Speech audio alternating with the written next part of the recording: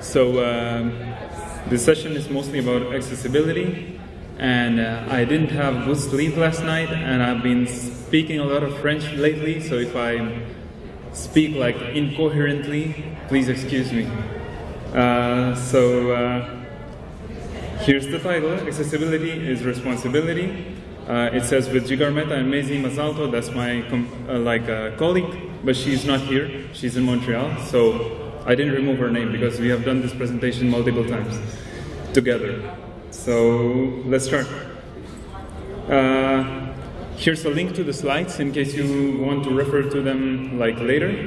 You can take a picture of this. I'll also show this slide towards the end of the presentation, so if you're not like planning to take a picture right now, you can take it later towards the end of the presentation as well. Great. So I'll give you a second for the picture. Okay, let's move forward. Time is 11:18 a.m. and I'm representing Evolving Web. We're a small Drupal shop, not very small these days, we are growing, located in Montreal. We are a team of like around 15 Drupalers. We specialize in Drupal. We mostly do Drupal projects, and we also do Drupal training, like Suzanne, my boss, is there in the counter, Evolving Web. We are doing a lucky draw for offering one free training session to somebody. So if you leave your visiting card or sign our paper there, leave your name and email, you might win the training session. So we contribute a lot to the Drupal community, like we sponsor a lot of Drupal events, and we submit a lot of patches and modules, and we do training, etc. So that's Evolving Web. Now here are some upcoming trainings, like I mentioned. So feel free to go to that counter. Now these are some of our clients. I won't name them because this presentation is quite long and I need to hurry up. So this is me. I've been doing full stack development since 2008, and I started doing Drupal in 2013. I was doing like PrestaShop and Code Igniter, and then I suddenly found Drupal, and I really liked it, so I stuck to it. And stuck with it, I don't know. Then I've been learning Python and Ruby lately. I have a marketing degree in like Bachelor of Business Administration, but nobody cares. And I ran a web shop in Calcutta, India for 3 years. I speak around 6 languages, I'm learning 2 more, and I can solve the Rubik's Cube. So if you want to communicate with me or get in touch, just look for Jigar Caesar on Google and you'll find me. And this is my companion who's not here, but yep. Now, accessibility, a quick introduction. What is accessibility? So web accessibility refers to the practice of making websites usable for people of all abilities and disabilities. So what that means is like your website should be usable by mostly anybody like who visits it. Like for example, I don't have good vision, I should still be able to use your site to a certain extent. Then your site is in maybe like English and French, so the language should be in such a way that even if I am like a young, like grade 10 student, grade 8 student, I should still be able to extract some information from your site. Like I cannot control my mouse properly, then I still should be able to use your site to a great extent and have some information, because everybody has right to information. And that's what this is all about. So why accessibility? Like this is basically theoretical, so I'll just zoom through it. And it's like a corporate social responsibility. You're doing something good for the society so that more people can have access to your content, and you're making the world a better place by implementing accessibility, by not excluding people who are disabled or people who don't have the same abilities that everybody has. Then it could add to your company's reputation. like if you like want your site to be famous and be used by many people, you can add like accessibility to your site. Besides, it's becoming a legal requirement in many places. Like I'm from Montreal, and in the province of Quebec, all the government websites are supposed to be in quite accessible. So we are working on a government website right now, and we are doing a lot of accessibility stuff. So it's a legal requirement, and sites might be fined for sometimes, like if depending on the case.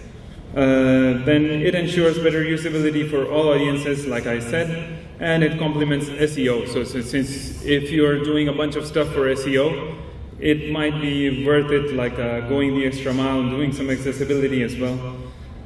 And yeah, I think Google gives you points to an extent for having an accessible website.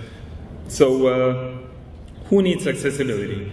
Firstly, is the people with disabilities. So visual disabilities, auditory disabilities, motor disabilities, and cognitive and intellectual disabilities, like people with dyslexia, etc. And apart from, like, not only people with disabilities need accessibility, but people who are without disabilities might also be needing accessibility sometimes. For example, people who are old, like above 60 years old, etc., might have a problem with their vision. They might not be able to read low contrast text, etc. And then people who are not very well educated might not be able to understand if you suddenly start using Shakespearean English on your site. So, like, keep your language simple as well. We'll get to all that. Then people who are new to the language. For example, I was learning French last year, so if the site content, if I found some site's content to be like relevantly easy to understand, like not very hi-fi grammar and very long sentences, I could understand because I was new to the language and it was easier for me. So I could still extract information. And then people with slow connections or old browsers, and new and infrequent users, like if your site is doing something really special with the navigation, which is not very common, then a new user might find it completely alien territory. When he lands on your site, he would think, okay, how do I use this navigation? It looks so new. So if it's traditional to an extent, people can understand. And mobile phone users, that's self-explanatory. So principles of web accessibility, like if you want to not spend much time learning about accessibility and still want to know accessibility, then this is like your rule. You could think of it as the French word pour, P-O-U-R, and this is what we'll be learning in the next set of slides. So, perceivable. Content cannot be invisible to all of the visitor's senses. For example, if they cannot see properly or if they cannot see at all, they should be able to make something, extract information by listening to your content. So using screen readers, for example, and so on. Then operable. You cannot ask the user to interact with the site in a manner that they cannot interact with the site in.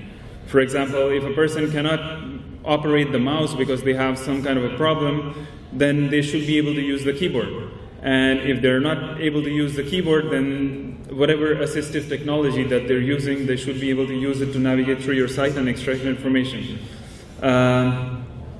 Then understandable. So the content or operation cannot be beyond their understanding. For example, if you're making a website about grade 5 physics, you cannot suddenly start talking about string theory and hadron collider, etc. So because it won't make enough sense to them. So try to keep your content simple according to your target audience, and the content should be understandable. And robust. So the technology, like your site should be built in such a way that all the current technologies of the present day should be able to use it to make the site accessible to a wide variety of audiences, and it should follow all the accessibility rules, etc., and should be built in such a way that it won't become outdated sometime really soon. So if it should be nice and robust, so it continues working. And so how do we approach implementation of accessibility? This is again a little bit more of theory. So first, we need to plan. You cannot suddenly decide that, okay, this website was supposed to be accessible, what am I going to do now? I have only 2 days left for delivery. You cannot be like that. You have to plan from beforehand. You need to plan for resource allocation and budget. You also need to tell the client, if you need accessibility on your site, then you will need more resources and you'll need more time to develop your site. Because it's clearly not included in the base package or whatever. And implementation. So for implementation, you need to make the entire team be aware of your objectives, that you want to have an accessible website. So you should start with your design team and let them know that we need an accessible website, so design accordingly. Then you should tell your dev team that we want an accessible website, so please make all accessible solutions on this side. And the content team should also be aware of this, because you might deliver a website completely accessible, but then the content team messes things up, and in a month it's no longer accessible. So you might need to train the content team so that they don't break your site. And evaluation. So like anything, you just do something and then you evaluate and then you iterate to see where you went wrong and fix the errors. So that's also very important. Now, if you decide to go for accessibility, and if you have done anything related to accessibility, you might be aware of these three sets of A's. So let's see what the level A, level AA, and AAA are about. So level A is the minimal level of accessibility that a website would have. And without it, people will find it impossible to use the site. Some people will find it impossible to use the site. Level AA is generally what most set of websites go for, because it's a nice point of balance between A and AAA. So without level AA of accessibility, it will be difficult for some people to use your site. And you could be safe if you go for AA accessibility for your site. And AAA, on the other hand, is your site becoming extremely accessible. It's very, very, very accessible. And you have to compromise a lot on various aspects of the design, etc., to a great extent. And this level of accessibility is usually used for websites which know that they'll be be having a lot of audiences, a lot of audience from people with disabilities, etc. So that's something to note. So the point to take home is level AA is a good point between A and AAA to go for. Now, implementation. The time is 11:30 a.m. We are on time. And designer's responsibility in accessibility implementation is very important, because any project, usually web projects, usually start with the designer making some things, and then the development team translates that design into an actual website. So as a designer, you must keep an eye on the fonts, because if the font is really small, then people might have a hard time reading it. And it might be painful to the eyes, painful. So that's something to note. Usually I follow the rule of 14px fonts. So if I never use a font which is less than 14px. And then use web-friendly fonts. So for example, don't use squiggly handwriting fonts which are very hard to read, or something really, really artistic, like font that is in English but looks like Chinese or Hindi. So don't do that, which is very hard for some people to read. And avoid too many font variations. If you have a bunch of font variations, if it's anything above a couple of font families, it's you're overdoing it with font variations, in my opinion. So try to keep it simple. It will keep your website healthy and accessible. So the next point is about contrast. So the higher the contrast, the better. And there are a bunch of tools available these days where you can put a couple of colors and they'll tell you whether the color combination is accessible. So what contrast is for is like people who don't have like a normal vision. They might not be able to read fonts like if you have a white background with a light gray text, it might be very hard.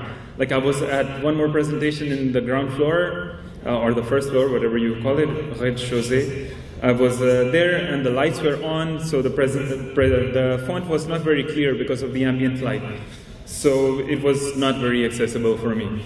So here we see the colors of the Quebec flag, which is like a 13.25 contrast ratio, which is more than what you need for the AAA level. So keep an eye on the color combinations. Don't go for something with low contrast because it will be hard to read for some people. And next is keyboard navigability. So if somebody is not using a mouse, they should be able to easily use like a keyboard technology to like tab through your links and click around and use the site.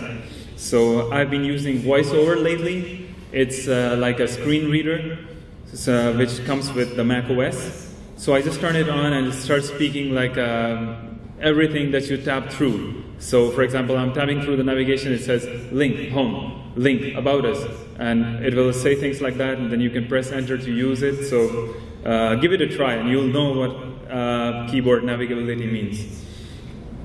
And so make sure your site is keyboard navigable. And the next one is like proper flow of content. Like just like we do when we are writing something down on a piece of paper, think about how you're going to organize the elements on your web page. For example, if you're talking about the geography of Canada, you'll have an H1 saying geography of Canada. Then you have a small description. Then you will have H2 elements talking about the names of, like stating the names of provinces. Then you give a description about each province, and so on. So you structure your content nicely, which helps people with screen readers, and it gives like more meaning to your document. And then keep in mind that the design will ultimately be implemented in HTML and CSS. The designer needs to know this because sometimes young designers do like so much frills and decorations in their design which cannot be implemented with HTML, CSS at the end of the day. Sorry. So yeah, keep that in mind. Like HTML, CSS is what you're going to be using for building your website ultimately. And also keep in mind that someone might be listening to what you're writing because they might be using a screen reader. So make sure your content is screen reader friendly and design as well. Next is like a bunch of quick points. So the first one I already mentioned. The second one is indicate element states properly. Like for example, if you have a button on your site, then you might want to design all the various states that the button could be in. For example, hover will look like this. When the button is tabbed upon and focused, it will look like this. When somebody has already visited the link, it will look like this, etc. So with that, like people will have a clear picture of what they're exactly doing on the site. If you're tabbing through the site and you're tabbed upon a particular link, you'll be able to see, okay, this link is green and is underlined. It means I'm on that link. And if I press enter, then I'll be using that link. So that's very important.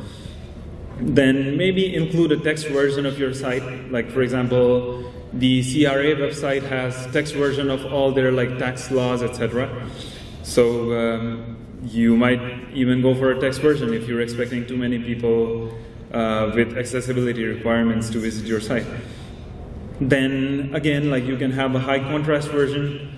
I usually use these high contrast versions at night because it reduces screen glare, but it's for people who cannot read low contrast things. Like if anyone has read Docker documentation, you'll see there's it's a technology called Docker. For those of you who don't know Docker, they have a small button on the side saying like you can click it and the background becomes dark and the foreground becomes white, so it becomes easier on your eyes and you can read it easily.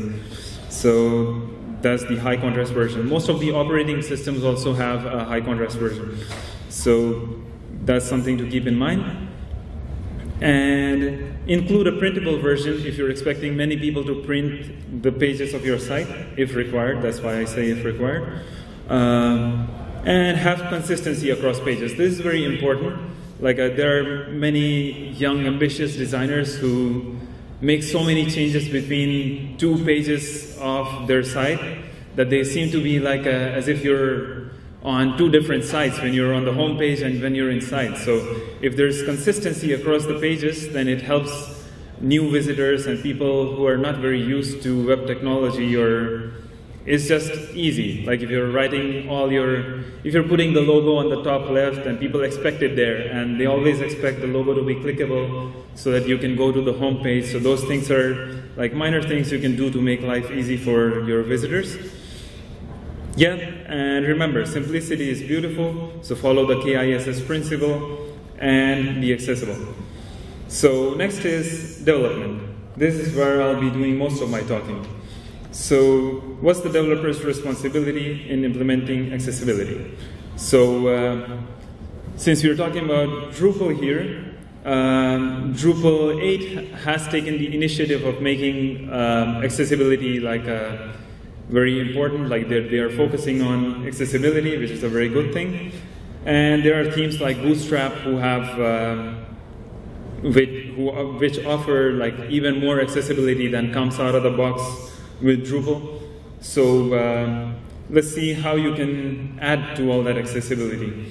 So first, make sure you're writing valid markup, because if your markup is wrong, then various browsers or screen readers might not be able to extract the same meaning that you're trying to convey through your web page.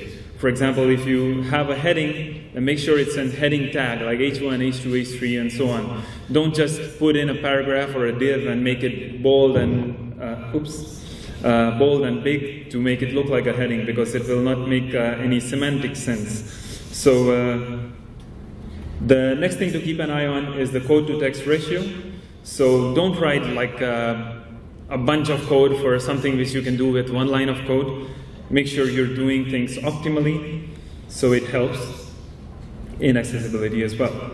Now, choose your HTML elements logically, like I mentioned. Like if you're making a list, like there are many people, for example, an everyday example will be when people write Gmail, an email on Gmail, they tend to make bullet lists by putting asterisks or dashes in front of the lines. So it's not very accessible. Like if somebody was to read that email using a screen reader, they won't see it as a list. Maybe they'll listen to something like dash, .1, dash, .2. So I've never tried that, but I think that's what the screen reader will do. So if you have a list, then it will say list, 2 items, item 1, item 2. So that makes more sense when you're using a screen reader. So use the elements wisely. And like for example, if you have a button, then use a button element. Don't use a link and make it a button using JavaScript, etc. The next one is the ARIA role. Like I learned a lot of things about accessibility after making this presentation. So this is not only ARIA role that I'm talking about. I mean all the ARIA attributes. So ARIA, area, however you want to call it. ARIA attributes, there's one thing I've heard about them is like it's best if you don't use them. If you don't have to use them, you're doing just fine with your accessibility. And at times, when you do need to use those attributes, use them wisely and learn about them so that you can use them. Like for example, area role is for example, if you have a link which is acting like a button, then you put an attribute saying area role equals button. If you have a div which is acting like a section, you say area role equals section. So there are like a bunch of area attributes you can go through. And the next one is avoid absolute positioning unless absolutely necessary, because it messes up the flow of content and does bad things. I'm against it. But if you do have to use it wisely. And lastly is a general point, like use efficient solutions. don't just use something because like it's quick, etc. If you're focusing on accessibility, make sure what you're doing is right, etc.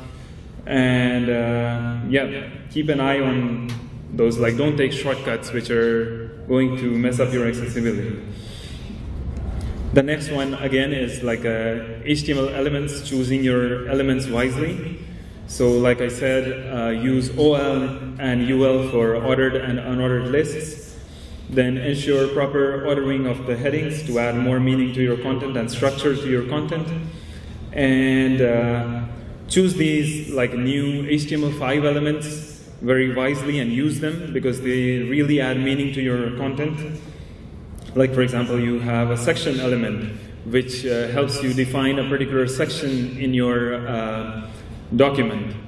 You have this article element which tells that this is a standalone piece of content on your site. Then you have a nav element for navigation, header and footer, the main, which means like this is the main content for this page. The rest of it is like navigation and other content, but this is the main thing that you want to look at. Aside is like complementary content and so on. I haven't mentioned all of the new HTML5 elements here, but you can read about them. The next is like use div for design elements. Like don't use section for everything unless you actually mean a section. Div is for like creating various like themable elements on your site and just do some grouping and display block, if you know what I mean. And avoid using deprecated HTML elements that nobody uses because it's 2000s and not 90s, the 90s. Like for example, don't use the font element. I've seen it. Like if you create a posting on eBay, I think they still have font elements in there in the formatting. So don't do that. Like don't use B, I, use strong, EM, etc. And keep best practices in mind. Like for example, if you're implementing a drop-down menu, then read something about accessibility of drop-down menus. Like there are attributes like area has pop-up, area expanded, etc. So before you implement a solution, know that you're doing the right thing. Otherwise, it will mess up your accessibility. Then navigation.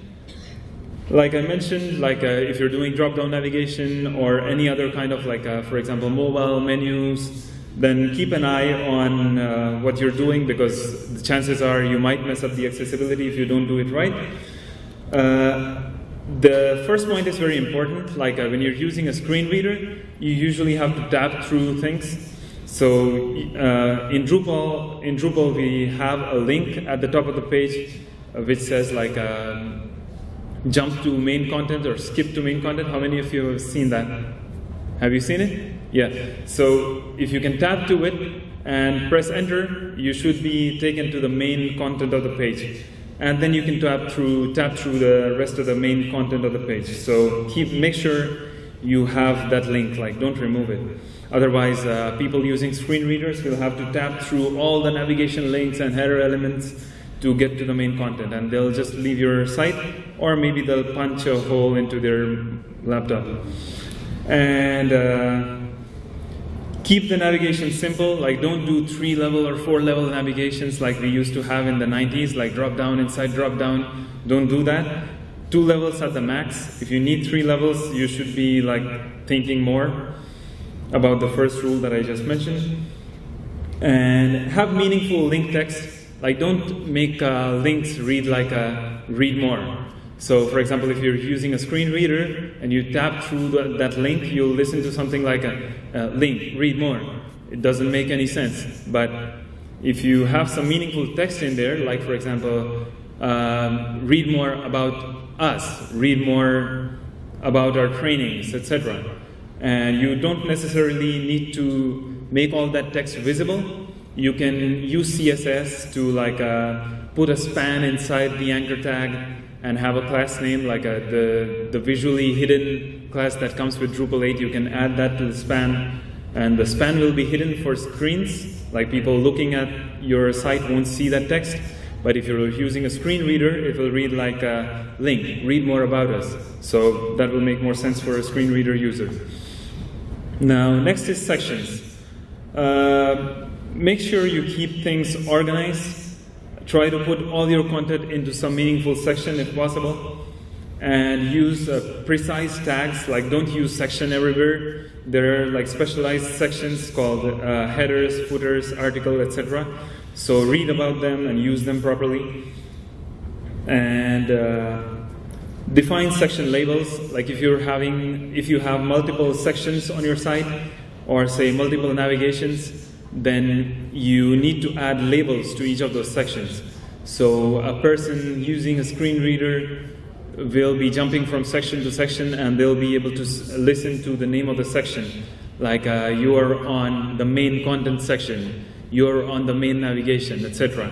And it is also possible using certain technologies to see a list of all the sections on the site, on the page that you're looking at, and then jumping to a particular section.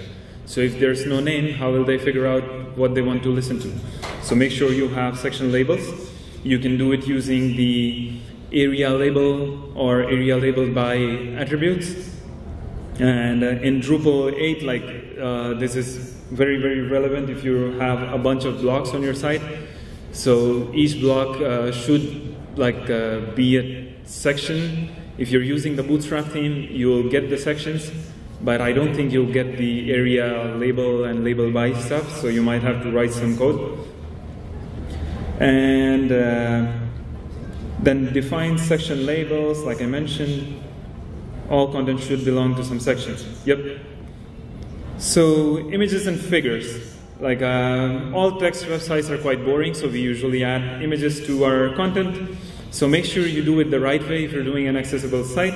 For example, include alt attributes for your images, and if the image adds some meaning to the content, then make sure you populate the alt attribute.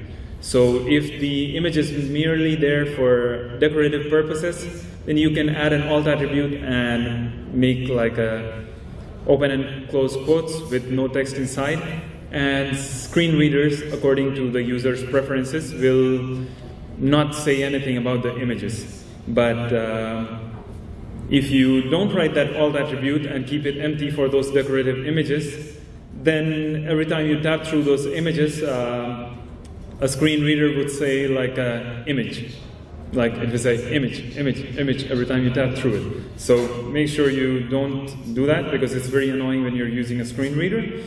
And don't add any alt text for decorative elements, like if, for example, if you're using rounded corners, the old school way, which means the non-CSS way, and you're using images for the corner, top left, top right, bottom left, bottom right, etc., then make sure you don't have any alt. Otherwise, if you're using a screen reader, you'll listen to something like, for example, about us, rounded corner, top left, which is not very meaningful. So make sure you keep that alt empty for decorative images. Unless they add special meaning to the content, just leave it empty. And don't use alt attributes for keyword stuffing. Like I have, in 2015, I made a blog site, blog for one of my friends. Not my friends, actually, his wife. And she does a beauty blog. So she wanted more SEO and stuff like that. So she learned from somewhere that she can put all sorts of keywords in the alt attributes. So even if it doesn't make sense, she will just write the same set of repetitive words in the alt attributes. So please don't do that, because it is not very helpful. Alt attribute is not there for keyword stuffing. It's mainly for accessibility. And ensure caption for figure elements. Like in HTML5, you have a figure element. So if you're using it, then make sure you have captions to go with them. If you're using the Drupal 8 Visibig editor and you insert an image or some entities as well, you end up having a figure element in your markup. But unfortunately, that figure element is not very accessible at the moment, if I remember correctly, because it doesn't have a caption related to it. So it needs an area labeled by or something. So I have mentioned it somewhere on Drupal.org. I created an issue, I don't remember. So make sure if you're using the figure attribute on purpose, you have a caption wherever possible. And next is audio and video. Usually if you're using like embedded audio and video, like iframes, etc., then you should have a title for those like iframes so that it makes more sense.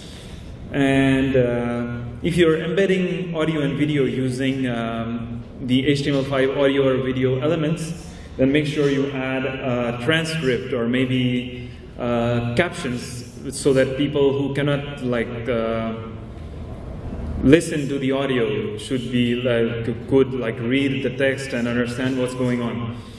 And whenever you upload a video on YouTube, like if possible, if you want it to be accessible, add a transcript so that people can understand your video. Like the auto-generated captions are good to an extent for some videos, but in the accessibility community, they are usually called craptions because they don't make sense at times. So if you add your own, then it will make much more sense. And if somebody is new to a language, like for example, I was learning French last year, so if a video would have captions, I would be like very excited to watch that video because I could listen at the same time and see the words and improve my French. So it helps. And whenever possible, like use specialized third-party services because, for example, YouTube is $1 billion company, I don't know what, million or billion, but they have spent a bunch of hours doing research work about accessibility, which you will never be able to do. So if you use their technology, then you will get all that accessibility stuff out of the box, and your client will be happy.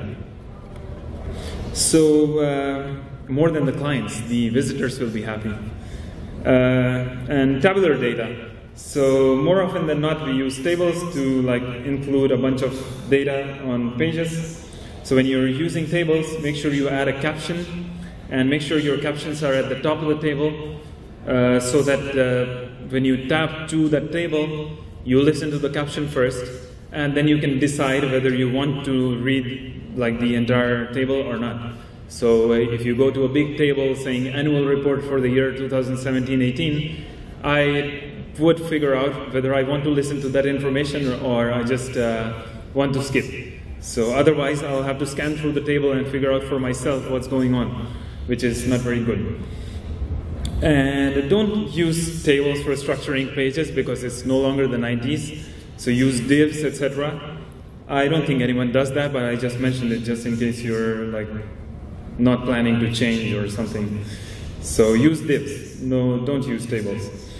Then use floating row and column headers for big tables wherever possible. So for example, if you have the annual report that I just mentioned and it has a bunch of like rows and you go beyond one fold of your browser, then if the header is floating at the top, you will be able to see like, okay, this column is this, and so on. So it helps a lot. Now, next one is JavaScript. So JavaScript, can I rely on you? And the answer is, like, you can rely to an extent, but not for everything. So it doesn't hurt to have graceful degradation in your web page. So for example, if you're doing a mobile menu, then you might be having a button saying menu, and when you click on it, a menu will pop up from somewhere. So without JavaScript, what you could do is like just hide the menu, the button, and keep the menu in the DOM, like visible, so that screen readers can jump to it and add a heading to it, like for example, main navigation. So if somebody is scanning all the headings on the page, then they'll be able to understand, okay, the main navigation is there. Even though I don't have JavaScript, I know that the main navigation is there and I can tap through it and do my stuff. So speaking of menus, I was building, I am still like building, I have created a module called SIDR, S-I-D-R, which does something like this, like mobile menus. So what it does is like it creates a button, you can click on it, a slide out like pops out of your browser, and then you have not only menus but other blocks like logos and other stuff. So if you are doing accessible menus, that you might want to check that out, because I spent a lot of hours to optimize accessibility, and I was still spending more time on it. So speaking of which, use accessible plugins. If you have to use, like for example, a JavaScript library, then read about how it works, like implement it in a dev environment and see if it still keeps your site accessible or if it breaks everything. For example, there's this module in Drupal 8 called a contrib module called Chosen. It makes your select like drop-down, what do you call them? Drop-down menus, drop-down, select elements. They make them like such that you can type and you get autocomplete, etc. But unfortunately, the last I saw, it like breaks the link between the select element and its label. So when you tap to that particular like select the chosen element, you don't get any hint as to what form element you are populating. For example, if you tap to it like an input, you listen to something like input element, first name, and then you have something else. But if you tap to that chosen thing, you don't listen to anything because it breaks the link between the select element and the label. So just do some research. Probably they fixed it by now, but I'm just giving an example, so nothing against the chosen guys.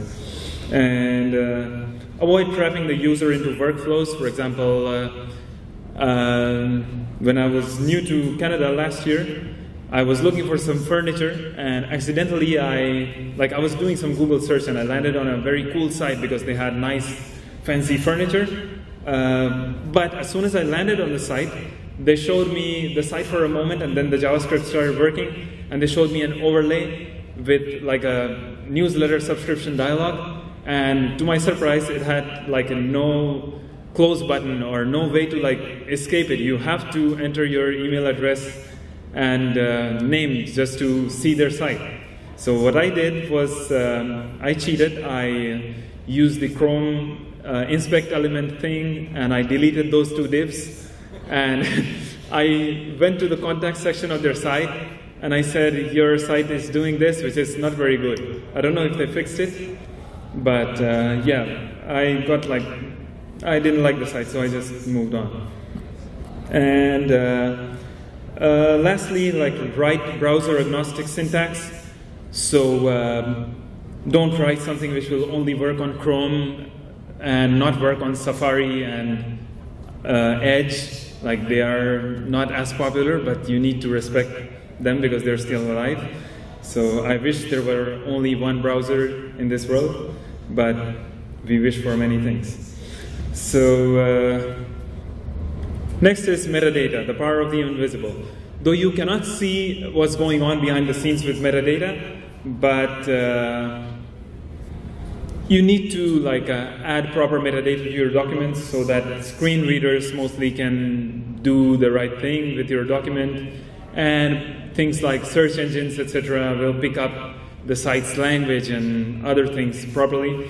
So, for example, if you have your content in let's not say French, let's say Spanish.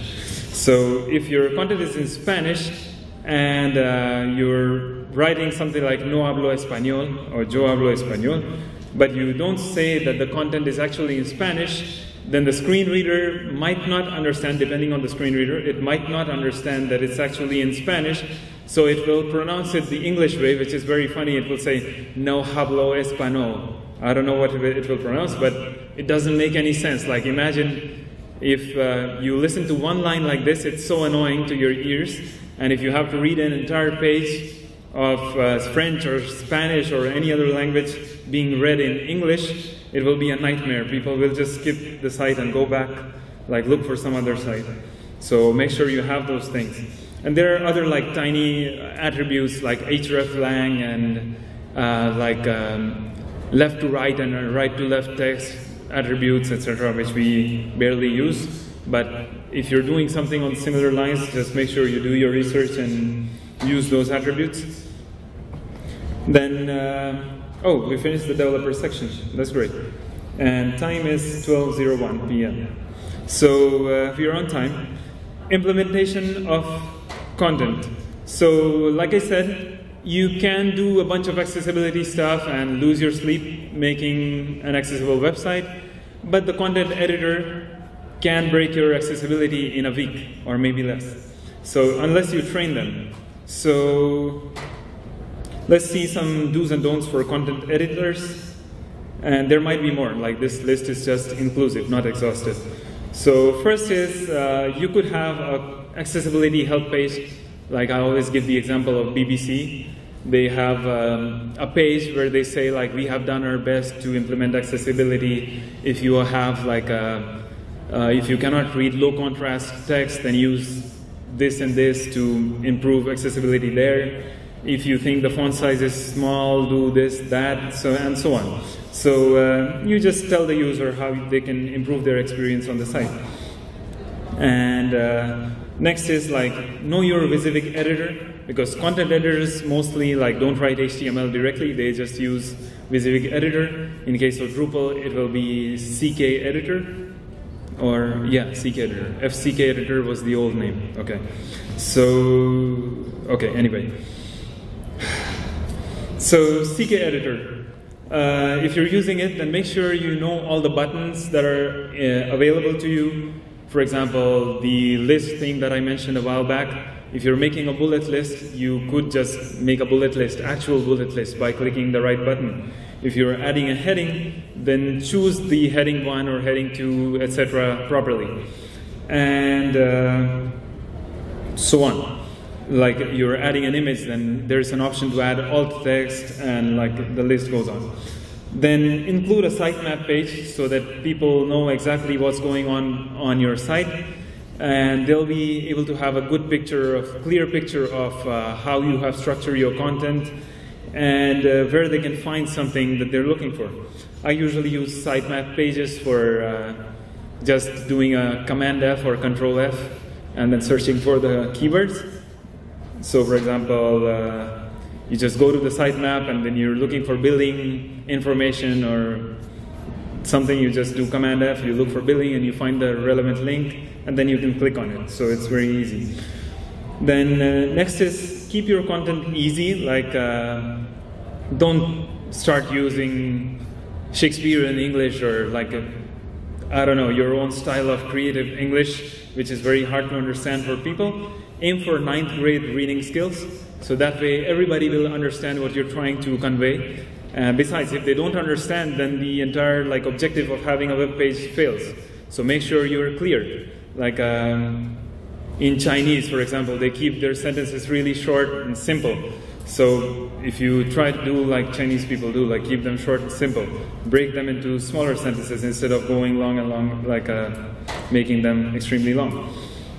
Then ensure proper punctuation, because like I said, someone might be listening to what you write using a screen reader. So if you don't add proper punctuation, then the screen reader will just read the entire piece of text as like one long sentence, which won't make much sense for people.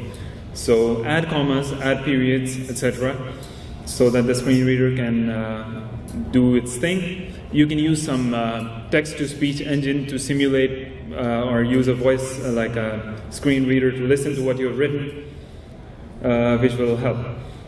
Then look out for spelling errors, because not everybody knows the language very well. Like for example, I mentioned my case with French. So I'm still not in a position to understand French typos. So if you do something weird, I might get confused. And French, for example, is very well known and famous for dual meaning. Like if you change one letter, it might mean something completely different. Yeah. So someone might be listening to the content. Okay, I said it already.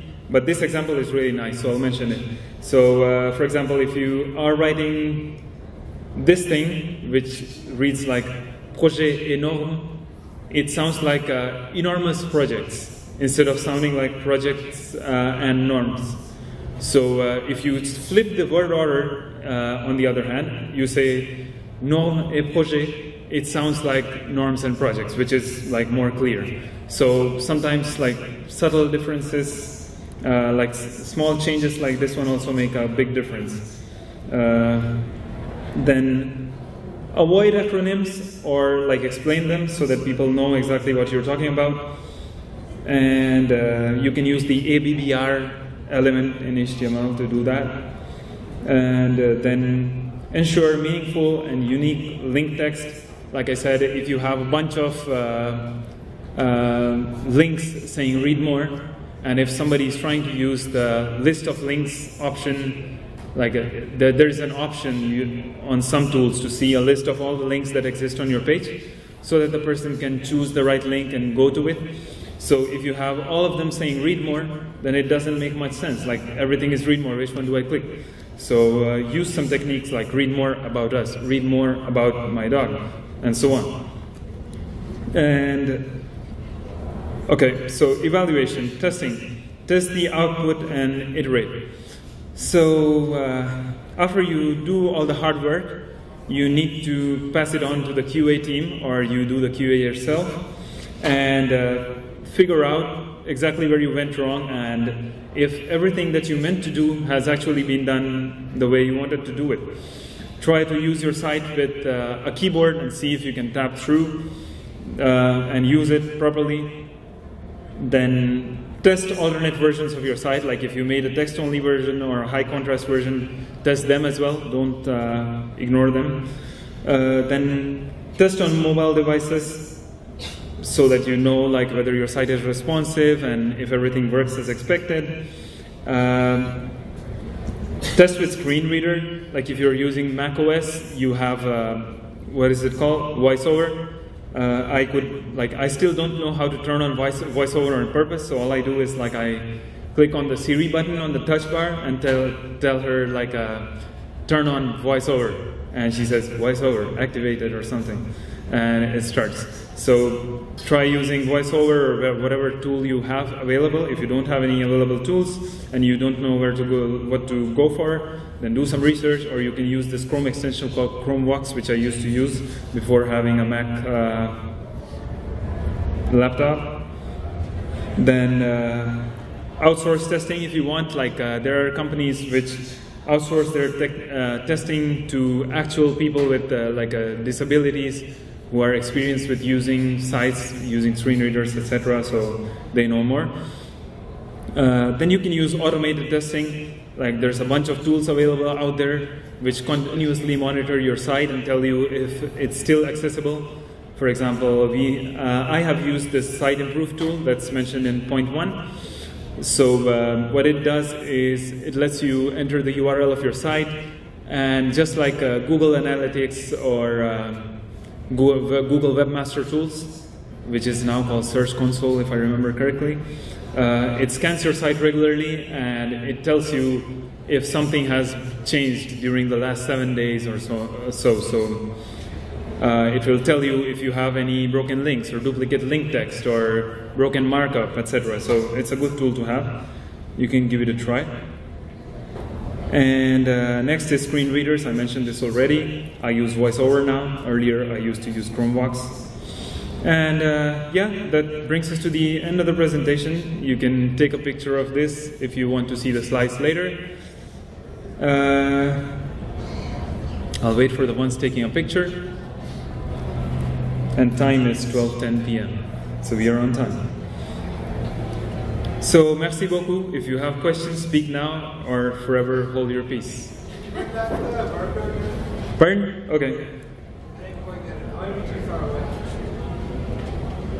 I'll make it bigger actually.